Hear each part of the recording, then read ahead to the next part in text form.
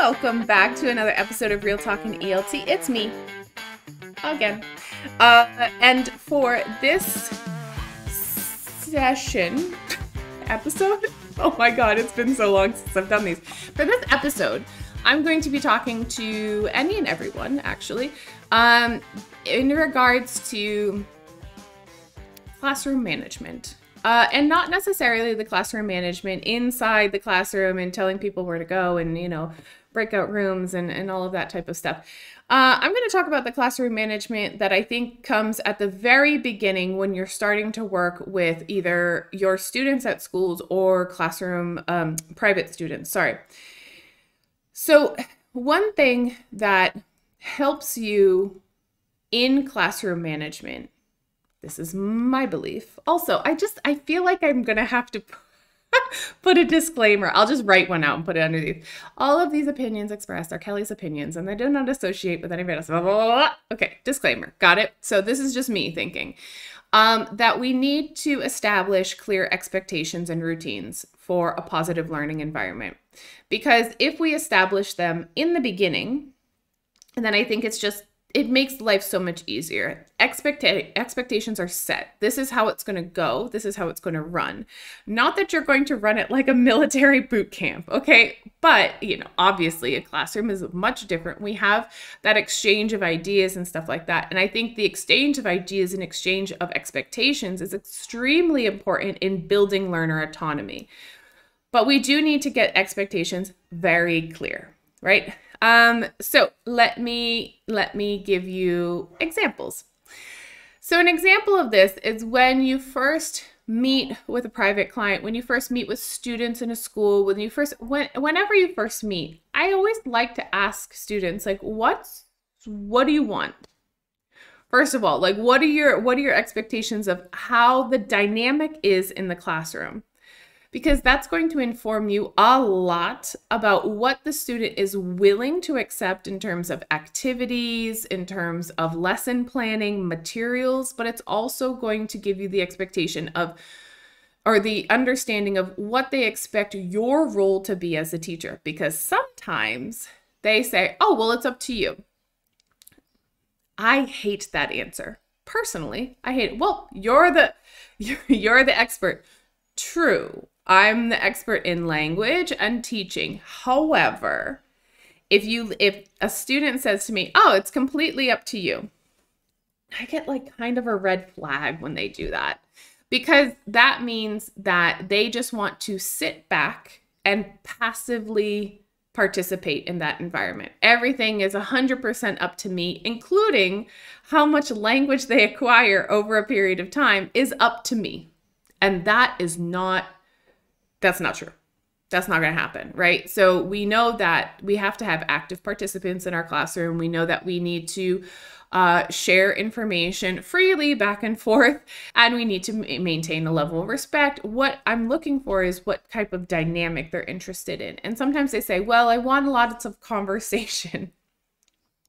Especially A1 and A2 students, for whatever reason, they want conversation classes. And then like Bs and C level students are like, oh yeah, no, I understand that, I want to mix. But A1s and A2s, for whatever reason, are always the ones that demand 100% conversation classes. So you can manage those expectations real quick. That's like, how can you have a conversation if you don't have the structure or vocabulary to even engage in that conversation to express yourself? That's a good question. So again, back to expectations. So setting clear expectations. This is how I typically run my class. This is the type of structures that usually, or the type of activities that you can probably, without a doubt, 100% of the classes, you're going to have one or more of these activities in a sequence that I determine is going to be efficient, effective, and productive for you. And so I let them know that, because then we can have a genuine conversation of, well, these are the type of activities that are going to be beneficial for you. Which ones would you like to prioritize? Which ones do you feel most comfortable engaging in? They say conversation activities are great to engage. So for us to prioritize and engage in those conversation activities, first, I need to be able to give you the building blocks to have that conversation. So if you have those key components, then we can certainly prioritize and we can extend out that conversation component of the class. But that conversation component of the class is not going to be the only thing. And so I never exclude anything. Zero. Nothing is excluded from your course. You will work all of the skills and all of the systems. You're not going to exclude any of them, because Kelly's personal belief is that we need to work all of the skills and all the systems to actually improve proficiency. What we can do is we can highlight some and we can give them a little bit more weight in terms of timing, but nothing is going to be excluded. And then I asked them, are you okay with that? Yes, that sounds great. Good. So now they have the expectation that they will be doing some things that are not the things that are necessarily the most enjoyable for them, but they understand that they have to be done in order for us to move forward and for them to have progress. Because if they don't have progress, then like, what are we doing here, right? I also like to establish routines. Some routines that need to happen. Homework or things that they do outside of class has to happen. And I have a very honest conversation with any private student of mine or with any student that comes into the school. I said, how much time do you have to dedicate to studies outside of your classes? There's this bird. I don't know if you can hear it. It's like a mockingbird. I swear to God. It comes to my house every day and it's not like that casual little tweeting and nice. Do you hear it? It's like an alarm. Annoying.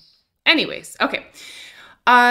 Routines, homework routines need to be set and established. And I tell them, listen, my expectation for adults, because I deal with adults, my expectation for adults is not that you sit down for 2 hours every day and study English.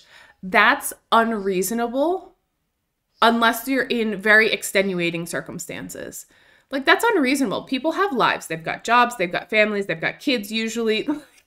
They've got things to do. They also need to go to the gym, go to the grocery store, pay the bills, like exercise. Like, they have a whole thing. But what I tell them is my expectation is that you take this seriously because you're investing time and money into it. So I need you to take it seriously and I need you to establish some sort of consistent routine. And if their consistent routine is 15 minutes a day, Monday through Friday, at the end of their lunch break to do one exercise per day, I'm happy. I'm happy because that 15 minutes per day at the end of the year is actually going to accumulate to be like 50 hours or something like that. Like, that's insane. First of all, 15 minutes a day, and that's accumulated to 50 more hours of concentrated study time. I'm happy with that. If they can do more, fantastic. But that's not the expectation. My expectation is let's get you consistent first, and let's slowly increase the amount of time. If you reach a point where you can't do the amount of time and you're just feeling frustrated, reduce it back down again, because that's your threshold. And there, now we have expectations of classroom interaction, classroom dynamics established, and routines established. If you're working for a school, I don't think you probably have a lot of control over having these things written down or anything like that. I take notes when I do my needs analysis interviews with all of the students of the school. And so I put it there in the notes. So something is recorded. So I have it there. Well, you told me that you are going to be able to establish this as a routine. Have you been able to do that? No. Okay, so let's find a viable solution. If you're working privately, I would include it in a shared document. Something like, let's go through your needs analysis, ask questions, write information down, get some goals, get some objectives, put some percentages of the amount of time that they want to be doing once dynamic, another dynamic, depending on what's going to be most productive for them, most effective for them during their course of the thing, and share the document with them. Say, hey, listen, this is what we agreed to, okay? I'm going to do my part. Here's your part. Establishing expectations. This, I think, is going to resolve a lot of the issues you have in classroom management, especially if the student starts becoming late, they start not doing homework, they say, oh, I'm super tired today. Can we just talk? Which is fine. That happens. They're adults, like give them a break. You know what I mean? But if it turns into something that is repetitive and every week they're asking for, oh, it's been a long day today. Can we just talk? It's like, okay, but this is the 4th week that you've asked for that. And let's go back because I want to re-establish our expectations again, because the expectations that I had that I've been preparing lessons for is this. Do we need to change that? And it just resolves a lot of those problems and it makes those conversations a lot easier. Listen, you said this. This is not being done. Obviously, over a course of time, if it's like one class, calm down, okay? Over the course of this past month or this past 6 weeks, I've noticed a trend and I would like to talk to you about it because I really want you to get the most benefit out of your classes. I want you to have the most progress as possible, but we both have to be on the same page. And what we establish as our expectations for how the classes were going to go, what routines you were going to be able to maintain are not being met at this point. So let's go back and see what's realistic. If every day 15 minutes, which I find to be very suspicious, that 15 minutes every day is out of the realm of possibility. Well, is 3-4 times per week 15 minutes? Is that possible for you? Do you need to consolidate it onto one day because 15 minutes you get too distracted? What's going on? Because at the end of the day, whether you're working privately or whether you're working for an institution, you need to have progress. Your students need to have progress. That's it. I don't know if that broke up there, but here we go. But students need to have progress, right? And so one way that I judge the effectiveness of my teachers in classes is if their students have made progress. Not 100%. Obviously, I can't say, oh, student progress is the only marker of teacher success. Absolutely not. But it's one of the markers that I look at. Are there students making progress? Yes. Okay, then something's going right in class. Something's effective. If they're not making as much progress as we anticipated, we can then investigate. But at the end of the day, you need to be focused on what are your students' objectives, and week by week, month by month, are they getting closer to those objectives or not? And a lot of it has to do, in my opinion, with going back and establishing clear expectations and routines at the beginning of the course. Yeah, because everybody's super empolgado and they get real excited when they start learning, and they say, I can study an hour a day. And I'm just like, no. And I tell them absolutely not. Nope. Unless there's extenuating circumstances, like they have something immediately coming up. I'm like, no, it's not sustainable, because you just told me that you've got, you work a job, you're married, you got 2 kids, you enjoy going to CrossFit. Like, you just told me all of those things. So the fact that you said, I've got an hour for just studying every day, I just know it's unrealistic. I've been working in this industry way too long. It doesn't, highly unlikely. That's like a 1%er of the students that actually are super dedicated. It's just not realistic for the average person, right? So set the expectations, put it down on paper, have the conversations if you need to, have another conversation if something's not being met. And that way, everything's super positive. Like, listen, it's not possible for you to do it every day for 15 minutes. Okay, so let's find 3 days out of the week that you're able to do it. That it's like calmer for you. It's definitely going to be able to happen.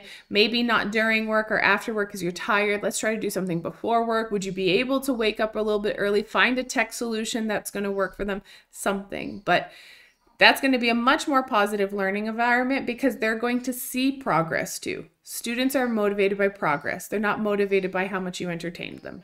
If they see that they're making small steps towards what they want to do eventually, that's going to work out for them. All right, I'm going to cut it here. So things to think about, possibly things to implement if you're a private teacher, maybe get in a form together. It's kind of like a student contract type of thing.